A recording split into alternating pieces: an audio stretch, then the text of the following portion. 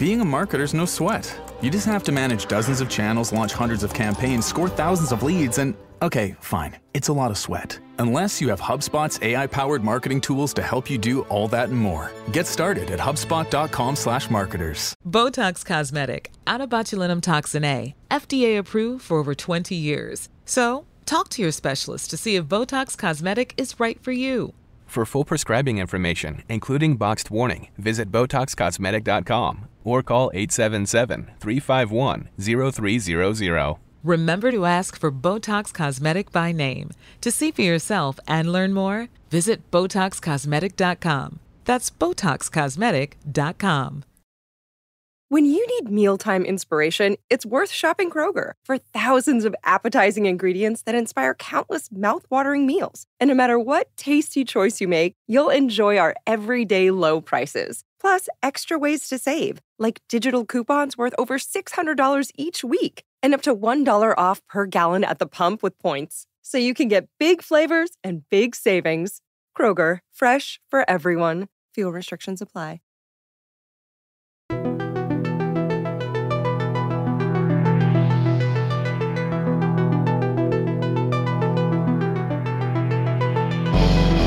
Hi, everyone, and welcome to another edition of Eye on the Enemy, powered by the Eagles Pin Pull Network. I'm your host, John Stolnis. I'm a writer for BleedingGreenNation.com, and this is the podcast that takes you behind enemy lines. We get an eye on what the enemy is doing, and this Sunday afternoon, the enemy we face is the Cincinnati Bengals. We'll be going to Ohio to take on the 3-4 Bengals, a team that is better than their record would indicate, if you ask me, and we got a good guest coming up here to talk about it. He's a writer for the Cincy Jungle, Jason Garrison. Cincy Jungle is the Bengals SB Nation site. He's also the co-host of the 3 and Out podcast. We're going to get his thoughts on what this season has looked like, because again, the record doesn't really tell the story of the 2024 Cincinnati Bengals so far. At least I don't think. We'll see whether or not he agrees and whether or not that's true. We'll get a look at the rest of the NFL slate, specifically the games that concern the Eagles, but also some of the other marquee matchups as well. And do we need to see the best game Jalen Hurts has played in years in order for the Eagles to pull off this win on Sunday afternoon? Why I think we absolutely do, and why we need to get more from the passing game. Saquon Barkley's great and all, and it's been fun to watch him run, but if this team wants to win a Super Bowl, they got to get the passing game figured out. We're going to get into all that coming up here on this edition of Eye on the Enemy. But I would encourage you all to, if you haven't, subscribe to the Eagles Pin Pull Network, because we've got shows coming at you pretty much every day here on this fine Eagles network. If you really enjoyed the Bleeding Green Nation podcast feed, man, I don't know that there's another podcast feed out there like it, but this one comes pretty gosh darn close. And so you're going to want to make sure that you subscribe and check out all of the fine podcasts we have for you throughout the week. Now, this game on Sunday, absolutely a game that the Eagles can win. They can go into Cincinnati, and they can beat the 3-4 Bengals. The Eagles obviously sitting at 4-2 on the season. If the Eagles move to 5-2, man, their odds of winning, of getting a playoff spot increase dramatically. 75% playoff chance if they go to 5-2. And since 1990, teams that go 5-2, 75% of them, 3/4 of those teams end up going to the playoffs. Teams that are 4-3, if the Eagles were to drop this game on Sunday, only half of those teams end up making the postseason. So an important game for the Eagles as they continue to battle the Washington Commanders atop the NFC East. The Commanders without Jaden Daniels this week against the Chicago Bears, it looks like. So an opportunity here for the Eagles to make up some ground on the first-place Commanders. The Commanders a half a game ahead of the Eagles. They haven't had their bye week just yet. So an important game, but a very tough matchup for the Birds. And joining me to help break this game down, Jason Garrison from Cincy Jungle, co-host of the 3 and Out podcast. You can follow him on X at JasonRJ83. Jason, thanks for coming on the podcast. How are you? I'm good. Thanks for having me. How are you? I'm doing well. And I know for the Bengals, it's been a good stretch of games over the last couple of weeks. They've won 3 in a row and 4 out of the last 5 after getting off to kind of a rough start. I was looking at some of the numbers. It's kind of a big game for the Bengals, right? If they fall to 3-5, I saw that since 1990, teams that start off 3-5 only make the postseason 10.5% of the time. You go 4-4, you make it almost a third of the time. So that's a big difference. Big game for the Bengals. Just real quick, kind of like, what's the vibe of the team here as they enter their 8th game of the season? So the vibe of the team is cautious and hopeful. I think that's kind of the vibe in the city. Everyone thought there won't be a slow start this year because Joe Burrow's healthy and he completed his first offseason, and then they came out and the defense was dealing with a lot of injuries and they were bad. You shouldn't score 38 points and lose. That doesn't happen very often. But then, they won the last couple games and the offense didn't play very well. But the defense was healthy and they played really well. We're a game away from 500. I think everybody sees that, their backs are against the wall, and every game now, unfortunately, seems like it's a do or die situation, because it kind of is. Like you said, if they lose, their chances of going to the postseason are slim to none. If they win, it's definitely increased if they can even up their record. So I think people are optimistic and hopeful, but I don't think you're going to hear a lot of it out loud unless they even up their record this year or this week. The Eagles have a better record, but I think you could say the same kind of vibe exists here in Philadelphia. Until last week, every win had been by the skin of their teeth with lots of warts. I mean, it looked pretty ugly. Last week against the Giants was the first real feel-good win this team has had, really going back over the last year, where you felt just like this team's in control, they're the better team, and they're dominating the way they should. Looking at that Bengals offense, you mentioned Joe Burrow with a healthy offseason. They're 3-4, but that I don't think, at least from the outside, I don't feel like that's been the fault of Joe Burrow. His numbers so far this year look pretty sparkling. 14 touchdowns, 2 interceptions, second in the NFL with a 110.1 passer rating, and he's got some phenomenal targets to throw to in Jamar Chase and T. Higgins. So if there were issues with the Bengals passing game, it certainly doesn't look like it on the stat sheet. So what's been going on with the Eagles offense? How good has Joe Burrow looked? Do the numbers not tell the real story? No, the numbers tell the whole story with him. He's been great. Joe Burrow is, I think that if, the Bengals are like they're one dropped or they're one fumbled away hold from being 500 now. You know what I mean? Against the Chiefs. They've lost some close games. Joe Burrow's been excellent. I think if they're 4-2 instead of 2-4, I think that he's, all over the MVP conversation. He's been great. The offense has been some one-sided sometimes, especially the last couple games. It seems that they just want to throw the ball just constantly, just nothing but throw the ball, and they don't want to run it. Chase Brown has looked explosive when they're running the ball. Zach Moss has looked okay when they're running the ball, and they just, for some reason, didn't want to do it over the last couple of weeks. So I don't think it's anything on Joe Burrow. He's been great. When the games they've lost, really, the majority of them, I blame the defense. We're going to talk about the defense in just a second, but I do want to kind of stick with the offense at the moment. And I think one of the key matchups, and this is a key matchup I think for everybody the Bengals face, is the opposing secondary against Chase and Higgins. I know last week Higgins and Chase both scored. They didn't rack up huge numbers otherwise, but solid weeks from both of those guys. And of course, both of those guys are Pro Bowl caliber players. To Chase, one of the best talents in the league right now, and they're going up against an Eagles secondary that had a good week last week, but against Daniel Jones, right? I mean, they have Malik Neighbors. They did a good job against that stud rookie wide receiver, but he's coming off a multi-week layoff following a concussion. This is a far different challenge for Quinyon Mitchell and Darius Slay and Cooper DeJean. The Eagles with 2 rookies starting in the secondary right now against a veteran unit like Burrow and Chase and Higgins. That would ordinarily give me some pause, but really Mitchell and DeJean have played really well so far here in the early going. So what do you make of that matchup right now? I mean, I think any defense is going to have a tough time when you're facing off not only against Jamar Chase, but T. Higgins. But then you've got, the caliber quarterback throwing them passes too. But then when you also throw in, you might be able to blanket those guys, but then you also throw in Mike Gesicki, who has shown that he, can stretch the field. Andre Yusevich is their third wide receiver right now. He's a tough matchup. Any defense, I think, is going to struggle when you're dealing with 2 wide receivers that could and should be doubled. But the Eagles, I mean, they have some good guys in the secondary, so it'll be interesting to see what kind of day Joe Burrow has. One of the things that can determine what kind of day Joe Burrow has is how much he is upright on his feet and how much of the day he's on the turf. And the Eagles' pass rush was the worst in the NFL through their first 4 games of the season. Over the last couple of weeks against some bad teams in the Browns and the Giants, the pass rush has come alive.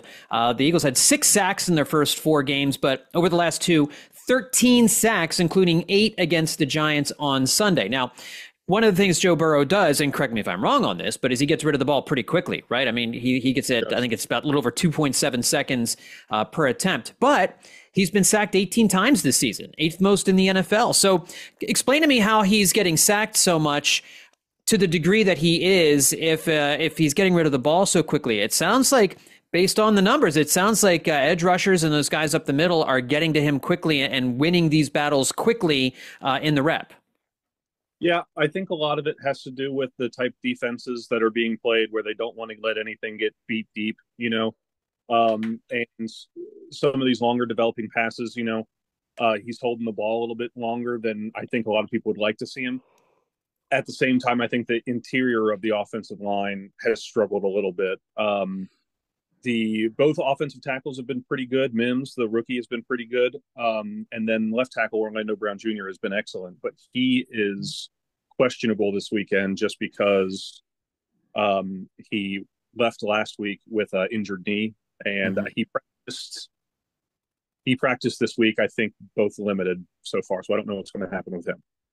Yeah, just some weird numbers, too. Burrow has faced pressure 26% of the time this year, which is 3rd lowest, but yet 8th most sacks in the NFL. Just some, so some of these numbers, it's small sample size noise, too. I would imagine as the season goes along, some of these numbers kind of work themselves out a little bit. And this Vic Fangio defense, we still don't really know what to make of it now that the architect is here directing this thing. They've just felt more aggressive. I think we've seen more blitzing over the last couple of weeks coming out of the bye. Vic Fangio maybe changing some things up a little bit. So it was a real bend but don't break kind of defense, like you're talking about Burrow with some of these long developing plays. The Eagles defense the first month of the season was really getting burned with the short stuff, quick hitting stuff, really quick releases. Eagles defensive backs giving far too much cushion to the receivers. But I think having Cooper DeJean in the starting lineup as opposed to Avonte Maddox, maybe that has kind of helped some things across the middle. If we're looking at the middle of the field, do we see Chase and Higgins utilize the middle of the field? Will we see either of those guys in the slot to take advantage maybe of the rookie DeJean, or are these mostly guys who are kind of like Brown and Smith working to the outside? So in the years prior, when Tyler Boyd was in the slot, he was Tyler Boyd's age, I think, and his lack of explosiveness, I think, kept him in the slot. Now that he's gone and Andre Yosevich is the 3rd wide receiver, they've moved Chase around a lot. I expect to see Chase play out of the slot, play out of the backfield everywhere they can put him. So let's flip the script here a little bit and let's talk about the Eagles offense and the Bengals defense.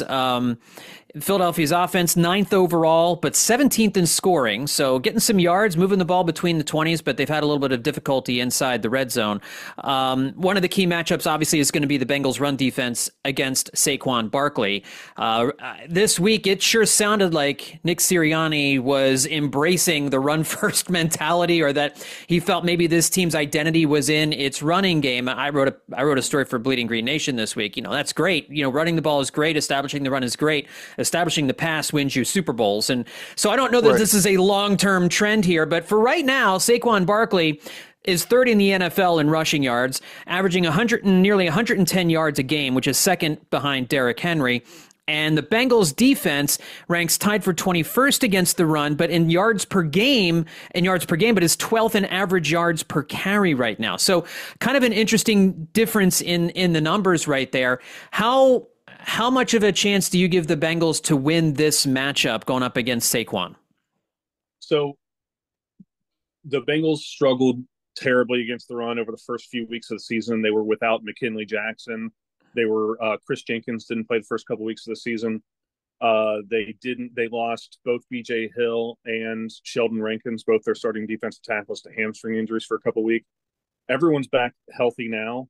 In the Ravens game, they held Henry to like 3.2 yards a carry until his overtime 51-yard carry. And then against Nick Chubb last week, they held Nick Chubb to 2 yards per carry. So I think the big difference here is whether or not they feel comfortable putting the ball in Jalen Hurts' hands. You know, I think they had no issue whatsoever saying, oh, we're fine with whatever quarterback is out there for the Browns. Go ahead and throw the ball because you can't. So they really sold out to stop Nick Chubb. I don't think they can really do that against Saquon Barkley, but I think the run defense will be much better against him than they were in the first few weeks of the season against some lesser runners. Right, because, I mean, you do have to respect the guys on the outside. Jalen Hurts throwing the football. He's taken care of the football the last couple of weeks. No turnovers from Jalen Hurts. First time he's had back-to-back games where he hasn't turned the ball over in, I think, about a year or so. So it's been, he didn't do anything spectacular last week against the Giants, only threw 14 times in a game where they didn't really need him. But I don't think that's going to be the case this Sunday. They're going to need him. And I think, the return of A.J. Brown has been a big help to the offense, even though, he didn't get the ball a lot last week. He did have a long touchdown. The Eagles are 3-0 with A.J. Brown in the lineup. Devontae Smith is quite a good running buddy over there. The Eagles are lacking a third wide receiver right now, and they're kind of lacking their tight end. Dallas Goedert is going to be out once again. Grant Calcaterra is going to be in the starting lineup, but this also feels like a key matchup. Brown and Smith against the Bengals secondary, and I think in particular, one of the guys who it seems to me he's having a little bit of an issue this year is, I just lost the name. Taylor Britt, right? I mean, he's been struggling. I think I saw giving up a 118 passer rating this year. That seems to me the guy the Eagles are going to target. Would that be fair? Yeah, I think that would be fair. They lost Dax Hill for the season, so they're starting Cam Taylor Britt and DJ Turner on the outside. And then they have Mike Hilton on the inside. Now, Mike Hilton's just an excellent slot corner just because of what he can do in the box. Cam Taylor Britt is very, very good. And he can pull off some of these insane interceptions, and he'll have a highlight game, and then the next week he'll give up 100 yards himself, and then he'll have another good game and then have another bad game. He'll have to be at his absolute best. There is no doubt in my mind that the Eagles wide receivers are going to be among the best that they're going to see, if not the best they'll see outside of practice, with Chase and Higgins. He's going to have an outstanding game, because if he doesn't, the whole defense has to change. And if you have to worry more about A.J. Brown than you have to worry about Saquon Barkley, then the whole defense could collapse if Taylor Britt can't get together. So I expect him to be targeted. Hopefully he's up for it. He's ready for it. One last matchup here to look at. Obviously, the Bengals pass rush is going to be key. Can they get to Jalen Hurts? Hurts has taken 4 sacks on just 14 attempts last week. The Eagles without Jordan Mailata, their starting left tackle, the Pro Bowler left tackle. He's being replaced by Fred Johnson, who's very good in the run game, very suspect in pass blocking. And looks like the matchup is Trey Hendrickson against Fred Johnson. Hendrickson with 7 sacks on the year. He has 3 2-sack games already this season. That feels like a matchup that is heavily in the Bengals' favor. So comment on that matchup, but then also on the Bengals pass rush in particular. How does it work as a whole? Are they a blitz heavy unit, or do they rely mostly on the front four to get things done? So in general, as like a scheme earlier in the season when they had all their guys that were out and Sam Hubbard was playing with a hamstring issue, I think that they relied a little bit more on the blitz, but in general, they rely on Sheldon Rankins and BJ Hill applying pressure from the middle, and then Trey Hendrickson and Sam Hubbard or Miles Murphy coming from the edge. Trey Hendrickson, I think, is a top 5 rusher in the NFL. He's absolutely just a menace to every quarterback. And we're very familiar with Fred Johnson in Cincinnati. He's a former Bengal. Right. So with this matchup, I expect Trey Hendrickson to just absolutely go off. But again, this could be one of those things that could hurt the Eagles in a way where Saquon Barkley has to sit in the backfield more than they would like him to help Fred Johnson out. So, or a tight end is going to be, Dallas Goedert gets laid off the line because he has to help chip Trey Hendrickson. So it'll be interesting to see how the Eagles try to combat that. But yeah, this matchup overall, I'm actually writing right now matchups to watch, and that's the first one I mentioned is Hendrickson versus Johnson. Yeah, and I think Jack Stoll, you might see him. The Eagles just signed him to the practice squad. He might be, he might play a role in doing some of that chipping that you're talking about right now. That's one of the few. Jack Stoll can't catch a pass to save his life, but one thing he can do is block a little bit. So they may end up using him in that role. Maybe some 2 tight end sets. Although again, with Goddard out, Grant Calcaterra does not have a lot of confidence that Jalen Hurts is. He's been throwing to Calcaterra a little bit more over the last couple of weeks, but, he's not going to be a heavy target guy, kind of like Goddard normally would be. So, and I say Goddard's out. That's the thought as of this recording. I mean, it could still change. He's questionable. He was out last week. It sounded like a multiple week injury when Nick Sirianni first talked about it. So, we'll see what happens once the final Friday injury report comes out. So as we look at this matchup here, Jason, Let's lay it on the line. I mean, I don't feel great about this game from the Eagles' standpoint. I think the Bengals are playing really well. It's in Cincinnati. The Bengals, again, came into the season as a potential Super Bowl contender. There's certainly some matchups that I think favor the Eagles, but a few that favor the Bengals as well. How do you see things shaking out here on Sunday? I think because I think these two teams are very similar to each other. I know it doesn't reflect in the record, but I think both offenses have struggled at times when we weren't expecting them to. I think purely because the Bengals are at home, it's that white tiger game everyone gets hyped up about. The crowd will be into it. And the fact that their backs are against the wall, I just think it's going to be one of those things where they're going to be in desperation games until they kind of dig themselves out of this hole that they're still very much in.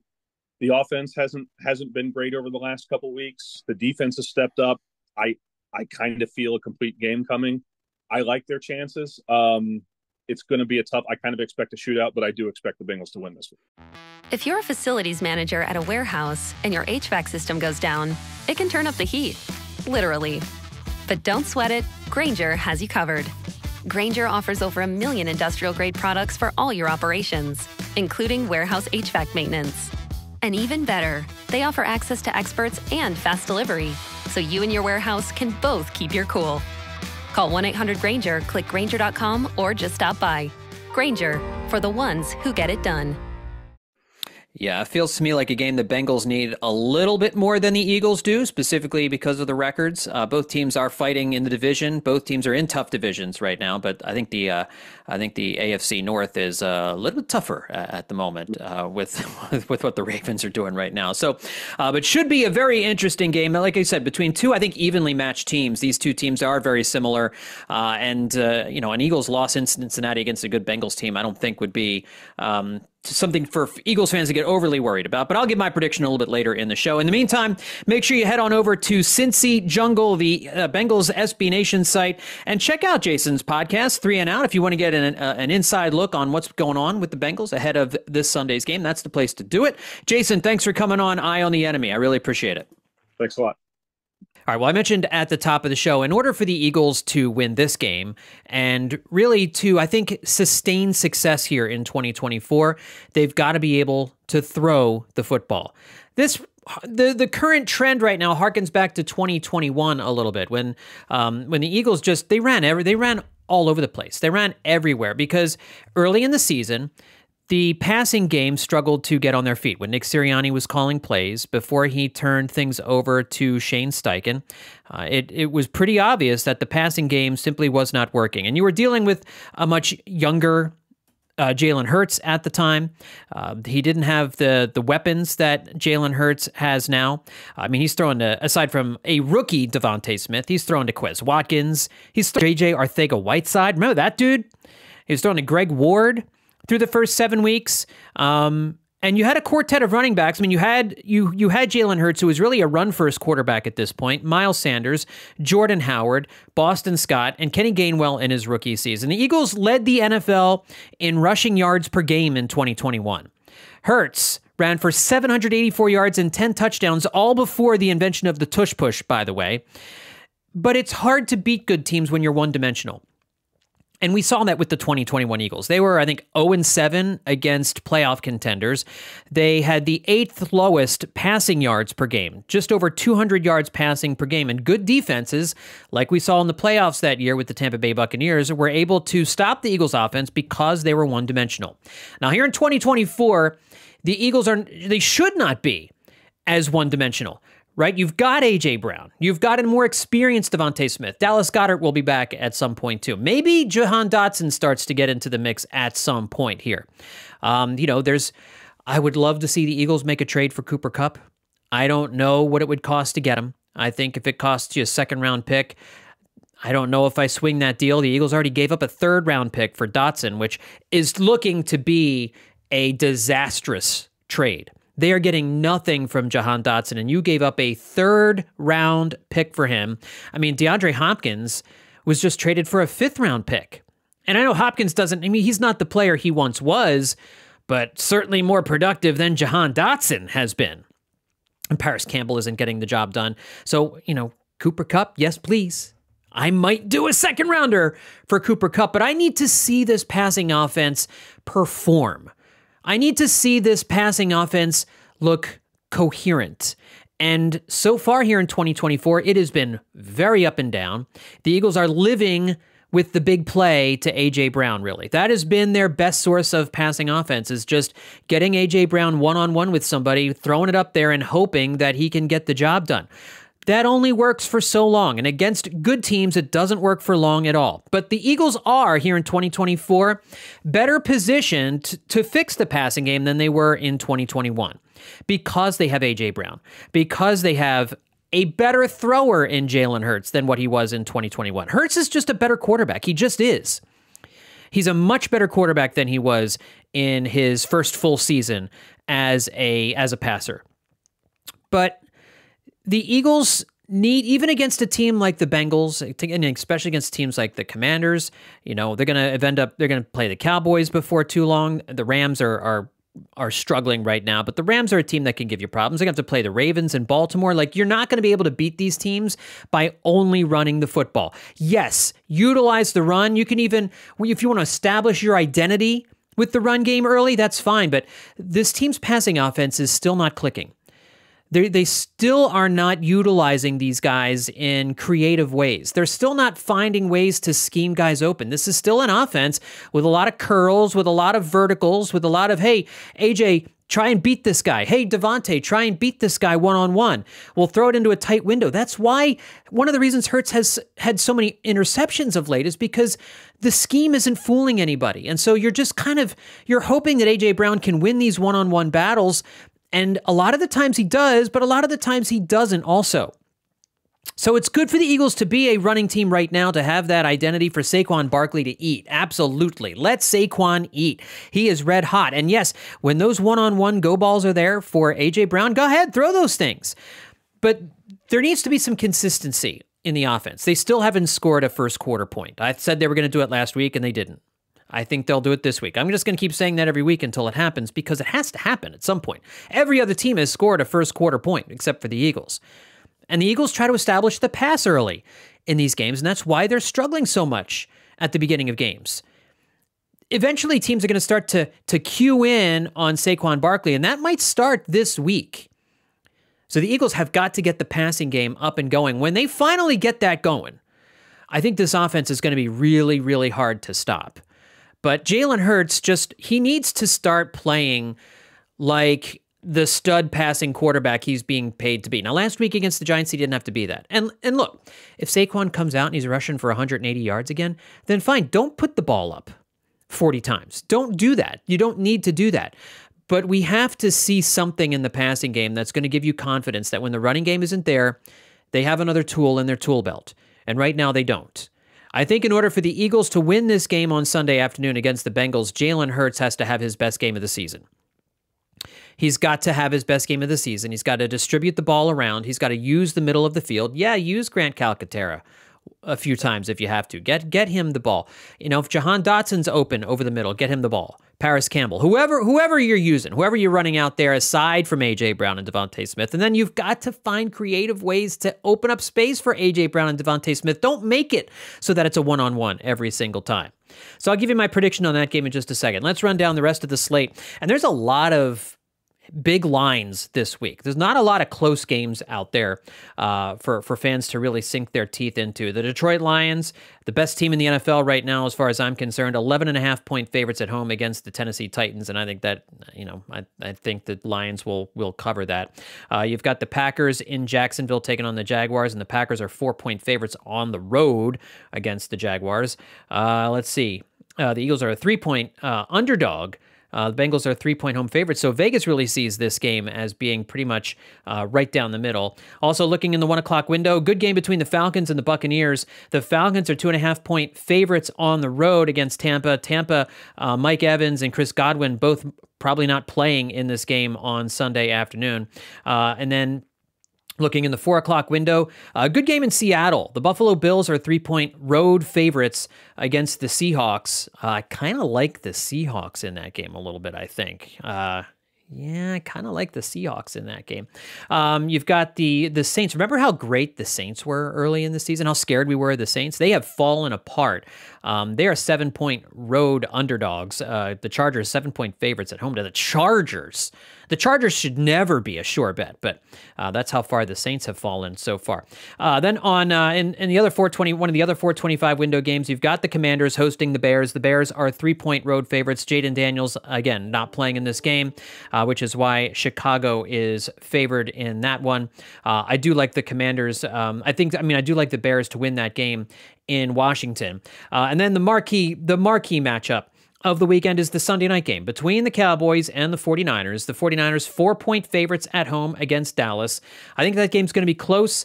I am picking the 49ers to win that game. As tough as things have been for San Francisco, things have been just as tough for Dallas. These two teams right now on the outside looking in the playoff picture, and their seasons are not headed in the right direction. So one of these teams is going to get buried here in this game in terms of the standings. And I don't really have a great feel for which one of those teams it's going to be, but the vibes are very bad for both of the Cowboys and the 49ers. I mean, really, and I was saying this going back to the preseason. I really wish I'd stuck to my guts and picked both of those teams to miss the playoffs, because the vibes around Dallas about not spending, about not adding anybody during the offseason, about the Dak Prescott salary contract stuff, CeeDee Lamb and all that, there were just, and Jerry Jones continuing to pop up and say dumb and stupid things, coming off of that horrific playoff loss to the Packers at home, just awful vibes. As bad as the vibes were with Philadelphia, Dallas, just as bad. Those vibes just as bad finishing up the 2023 season. And I didn't think that team had a good look about them in 2024 at all. They had a great week one, and since then, it has really been shaky. I mean, they're 0-3 at home, and they've gotten blown out every week at home so far. But they're coming off a bye, so that gives Dallas an opportunity to kind of make things right a little bit. But just some damning quotes, too, in some of the papers. It was an article from talking to former Dallas players about who are now with other teams, talking about how playing for Dallas was such a distraction. Like these tours that come through the stadium, these guys have to disrupt their lives. They have to disrupt their flow in order for them to have to deal with these tours that are going through. Like they're so happy to be someplace else and just focus on football. What's going on in Dallas? It's a bad scene. And then the 49ers, Ayuk getting injured, the Christian McCaffrey still not back, the injuries on defense. Like that's just, the Super Bowl loser hangover curse is real. We saw it with the Eagles last year. We've seen it with every Super Bowl loser. That is not the Chiefs and the Patriots. That didn't have Tom Brady or Patrick Mahomes as the quarterback.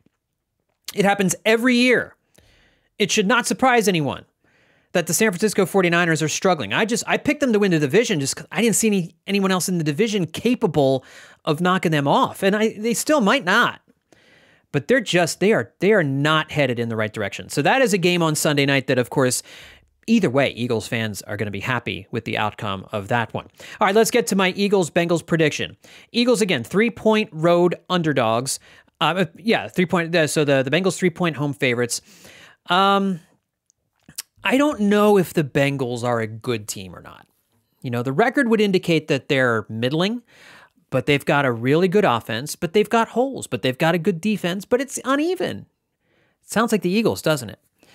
I think if this game were played in Philadelphia, I would probably pick the Eagles to win. But I think in Cincinnati, and the Bengals need this game more than the Eagles do in terms of where they are in the standings and playoff history. You know, you fought a 3-5. As I mentioned in the interview, your chances of making the playoffs are very slim. So the Bengals, I think, need this game a little bit more. I think it's going to be a relatively high-scoring affair. I think the Eagles are going to put up some points. I think it's going to come down to a turnover. I think the Eagles are going to make a turnover. Jalen Hurts throws an interception, or there's a fumble somewhere along the way, and the Bengals end up pulling away in this game. I'm going to say the Bengals end up winning this thing 30-26.